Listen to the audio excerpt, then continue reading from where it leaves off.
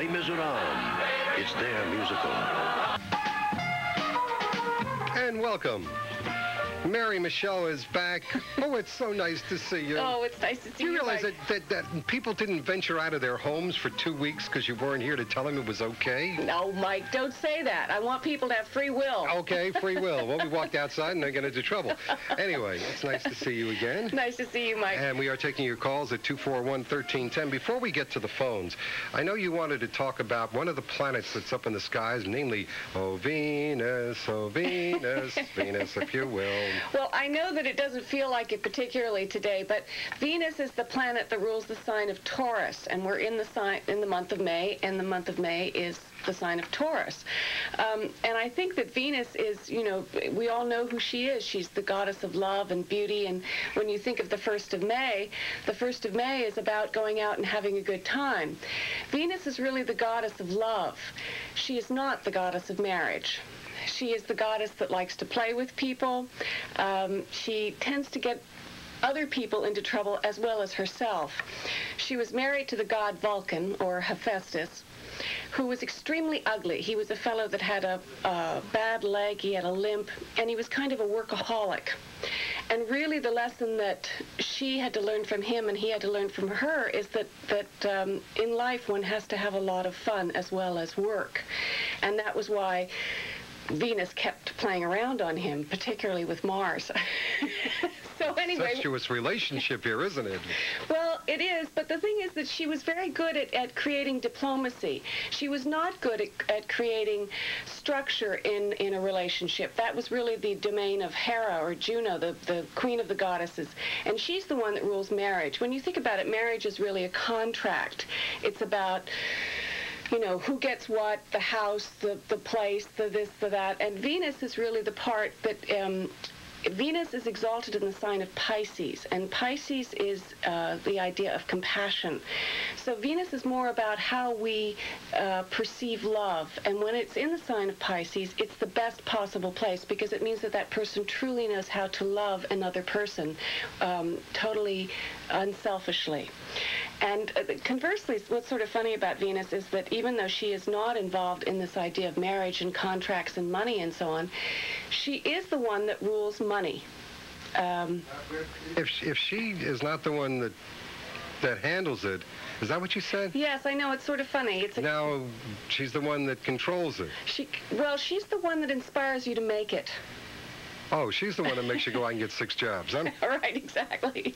Venus is the one that can make you a little more material than you want to be, but when it comes to actually owning things or, having something that has some stability and commitment to it, that is really the domain of Hera, or Juno, the queen of the goddesses.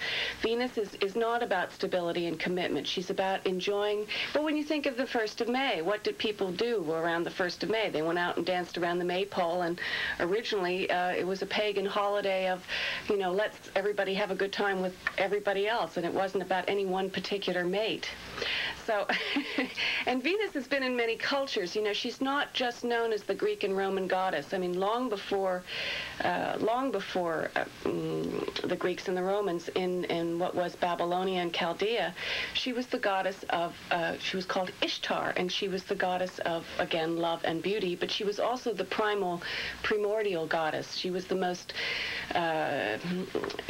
today in the Greek and Romans, we tend to think of her as being related to, there were 3 kinds of goddesses. There was the young girl, the woman in the middle of her life, and the old crone, and Venus was very much the young girl.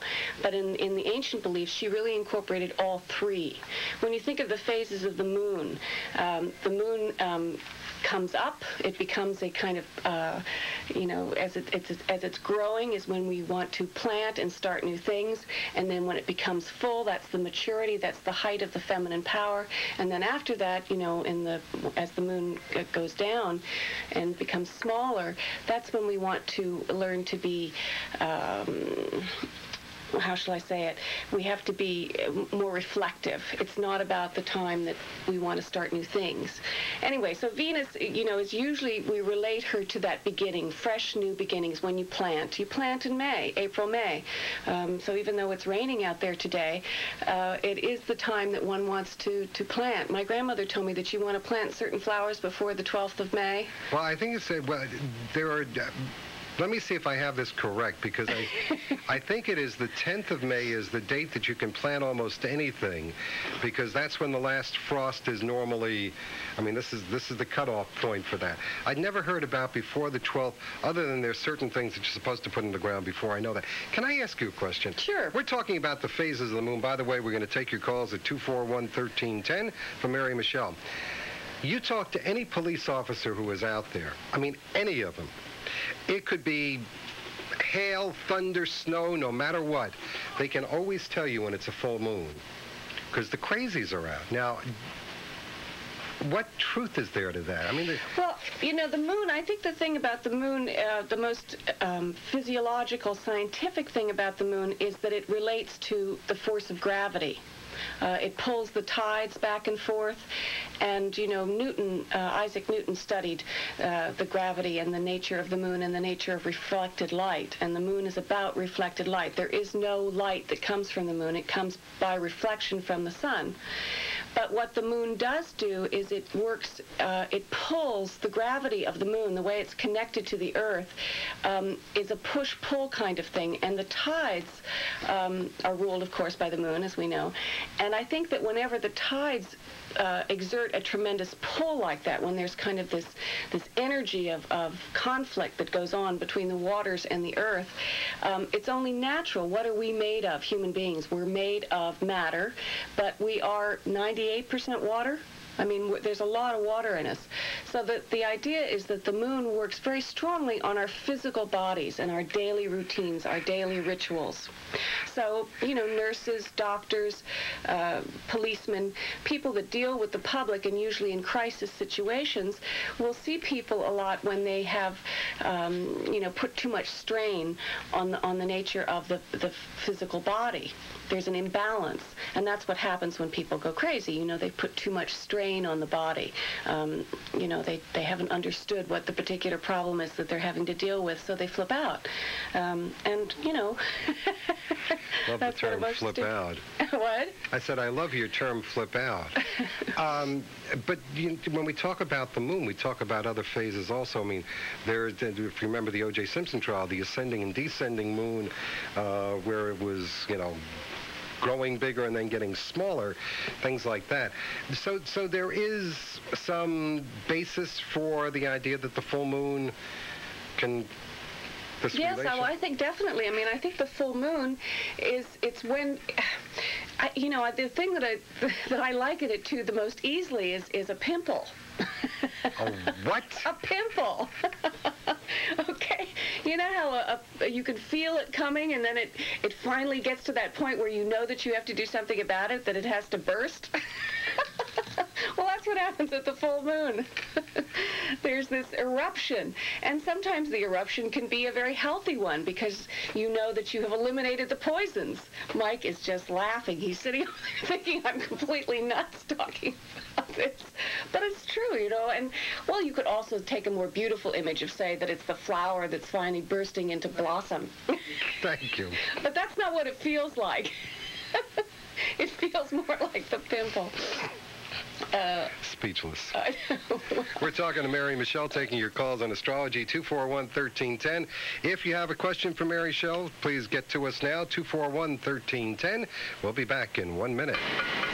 Great American food, oversized portions, unbelievable prices, and a friendly, unpretentious environment. With our phones, we had some calls and they seem to have disappeared. Would you please get to us again, 241-1310. We're talking to Mary Michele on astrology. Now, where were we? We were talking about what now? We're talking about Venus and her... Oh, well, you were talking about the moon. We were talking about the moon, but you see, they're the two feminine elements in the chart. Venus is the more flirtatious flirtatious, fun element, and the moon is more about commitment and daily routines.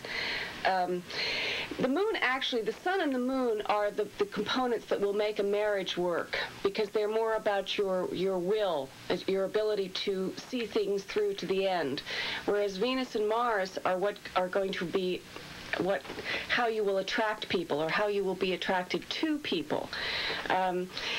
Venus, she's the one that she was very jealous. In the story of Helen of Troy, was it Helen of Troy, when Paris was asked to decide between the three goddesses who was the most beautiful, whether it was Venus, Hera, or Artemis, Diana, and he didn't choose Venus.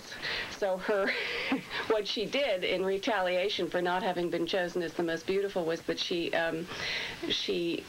caused him to fall in love with this creature that was unattainable, Helen.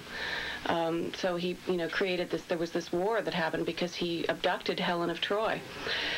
So that's the kind of thing that Venus does when she's, foiled. Also with, it's usually having to do with competition and jealousy. She's not someone that likes to have someone else be more beautiful or more interesting in any way. Her son, Eros, was in love with this nymph called Psyche.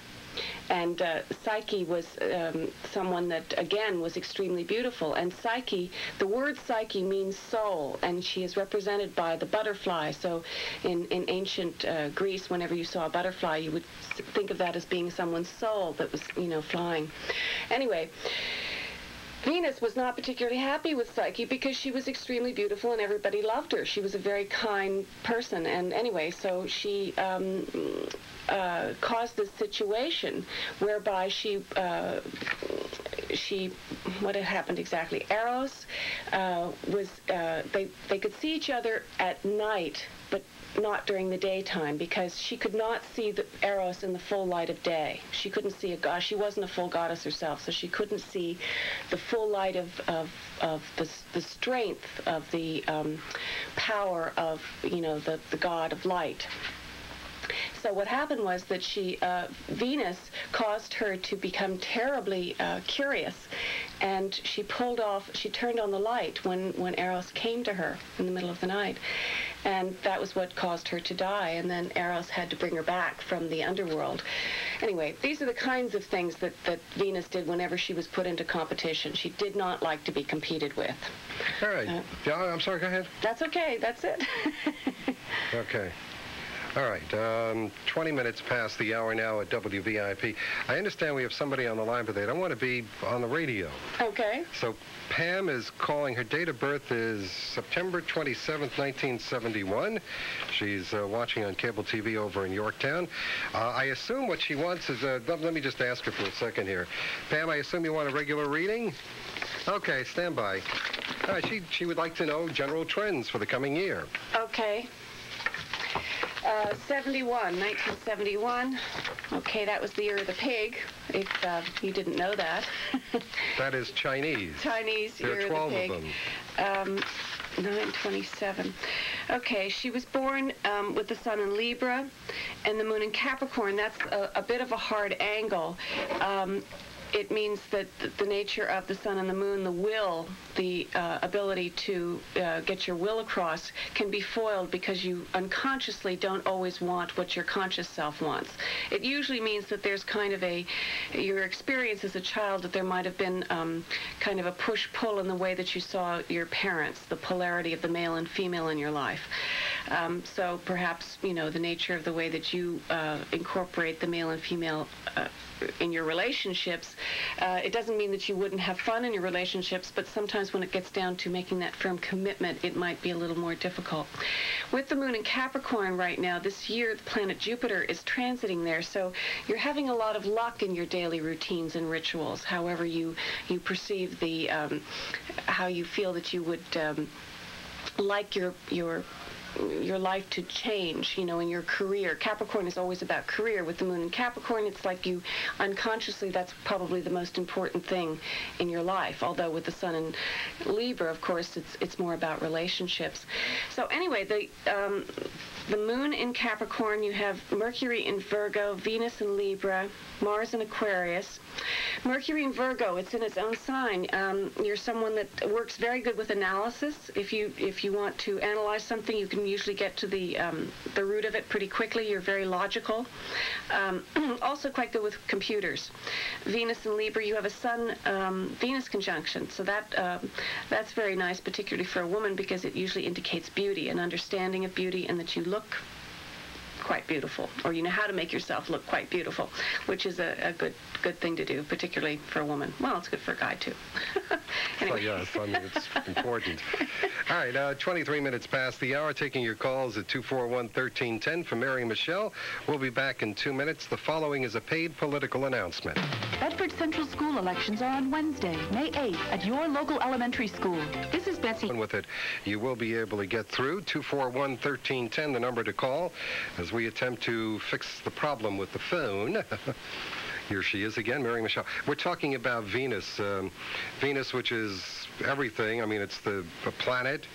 It is a Greek god. Greek and Roman. And Roman and Babylonian, you told me. Ishtar was her name then. Wasn't that a bad movie, though? I mean... Ishtar.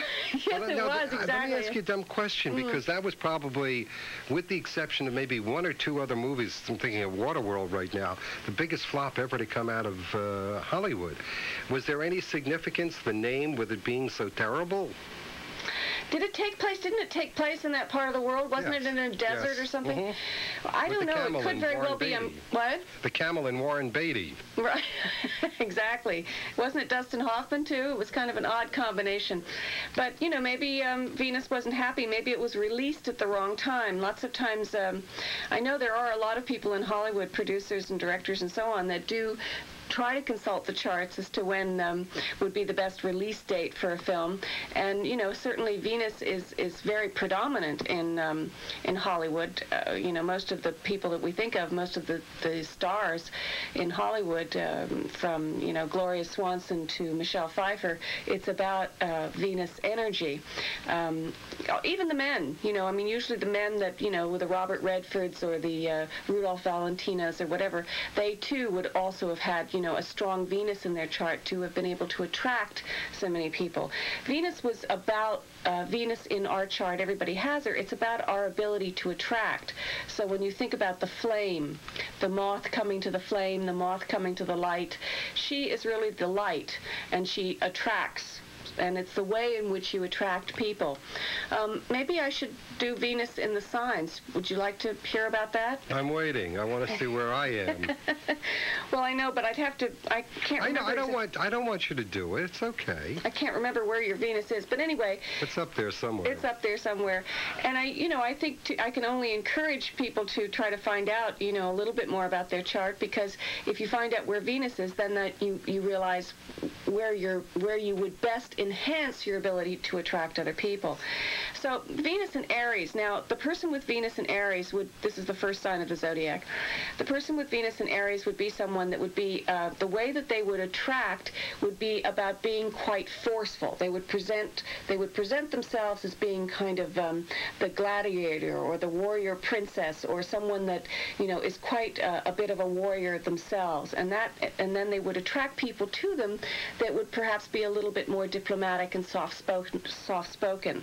So, men or women, someone with Venus in Aries is going to be someone that is will present themselves as being quite aggressive. But this does not mean that this is the person that is aggressively going after love. This is the person that is showing themselves as being aggressive. So then people are attracted to them usually as a moderating principle. Would you like to take a phone call? Sure. We finally got the thing working here. Okay. Ed, are you there? I'm here. Oh, good. Ed is calling from Bedford, watching on Cable Channel 12. He's calling for his wife. Date of birth is May 8th, 1948. Almost a happy birthday. Almost. Almost happy birthday. What can you tell me, Mary? May 8th, what was the year? 1948. 48. Okay. Well, that was the year of the rat, if you... didn't know, and this year also is the year of the rat, so it's probably a good year for her. Let's see, May 8th. Okay, the sun in Taurus, the moon in Taurus. She was born at the new moon. This is an extremely focused individual. People that are born at the new moon know what they want and are able to go after it. With the sun and the moon and Mercury all in the sign of Taurus, this is someone that, likes things of ease, likes to enjoy the five senses. Taurus is ruled by Venus, which is what we're talking about today, and Venus rules the five senses. So this is someone that likes to, take bubble baths, likes things to smell good, and likes to eat well, and likes fine fabrics, and probably, appreciates the material things in life. This is not necessarily a bad thing. I know that our culture or our philosophy sometimes promote the idea of too much material is bad and too much is, but you have to feel good about being in the physical body.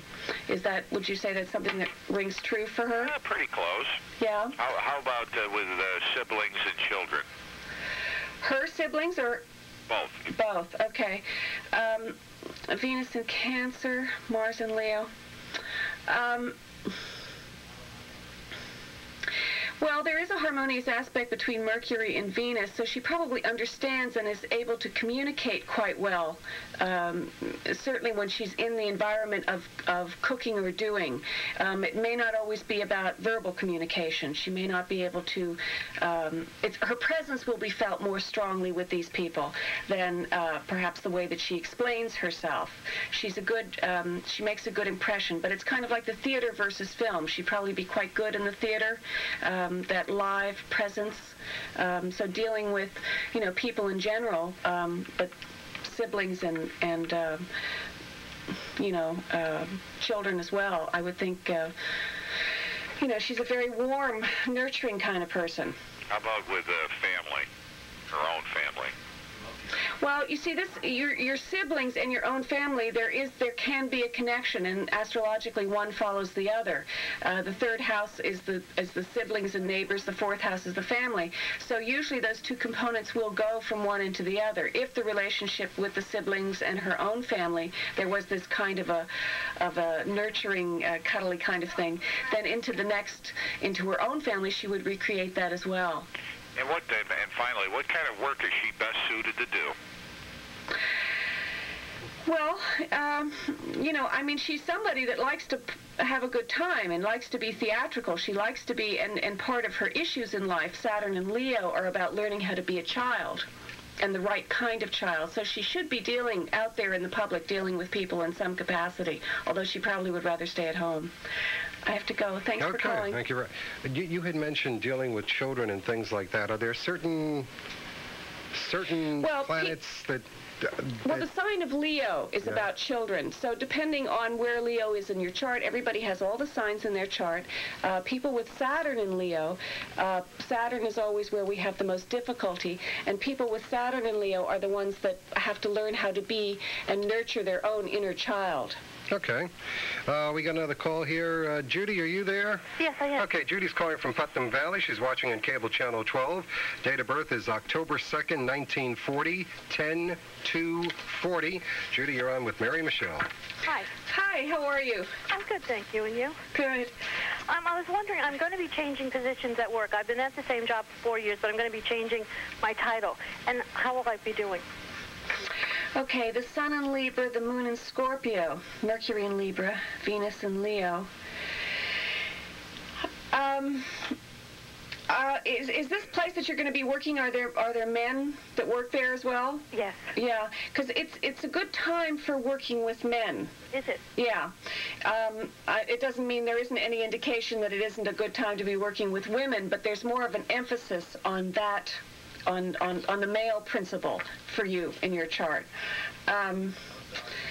Let's see. Is it with computers? Do you work with computers in any capacity? Yeah. Well, they're with Mars and Virgo. You have Mars and Virgo and Jupiter and Taurus, Saturn and Taurus. You know, certainly in terms of money and dealing with practical matters, you're having a lot of luck on your side this year. So, you know, I would think that you would be able to incorporate yourself in that kind of a position with ease. Oh, good. You know, but I would particularly look to, you know, the men and understanding, I mean, you know, as a Libra, the nature of Libra in general is there's someone that is very good at diplomacy and trying to understand the nature of relationships. But remember, it is ruled by Venus. Yeah. So you want to have fun a little bit with some of these, you know, nothing serious, but just have fun with the people that you're working with, particularly the men. Okay. Okay, thank you for calling. Thanks for calling. All right, line 1, Terry is calling from Bedford. Date of birth is March 3rd, 1945. 3/3/45. And Terry is watching on cable channel 12 over in the town of Bedford. Good morning, you're on with Mary Michele. Good morning. Hi, Terry. Hi. March 3rd, 1945. Did you have a particular question? Well, I had called you in a few weeks ago when you had forgotten to bring a book with you or something. Oh, my. And you said to call back. Well, yeah, I'm in the middle of an unpleasant divorce. My child's real upset by it. So I sort of wondered if you could see an outlook for her, you know, coming to terms with this and for my future and any other romance or how my business will go. Everything. Okay. You have the sun in Pisces, as you know, and the moon in Scorpio. So, you know, it's definitely not been an easy time the last 12 years for your moon, for your feminine, for the part of yourself that is the feminine. And this is a female child? Yes. Yeah. That's been difficult in your relationships with your mother probably as well. Is your mother alive? Yeah, she's demented in a nursing home, and it's been a nightmare. Yeah. So my anyway, daughter's 12, just turned 12. Oh, well, anyway, the thing is that it's over, you know, and it was really over in November. But what happens with the nature of fear and, you know, particularly as we get a little older, we tend to remember the bad, you know, we tend to remember the negative and the difficult times. And you really have moved on now. There's no reason for you to hang on to that. It's a very, very good time for you to take initiative in everything that you're doing, and you'll find that people will come back to you, will reach out to you much better than they have. But I'm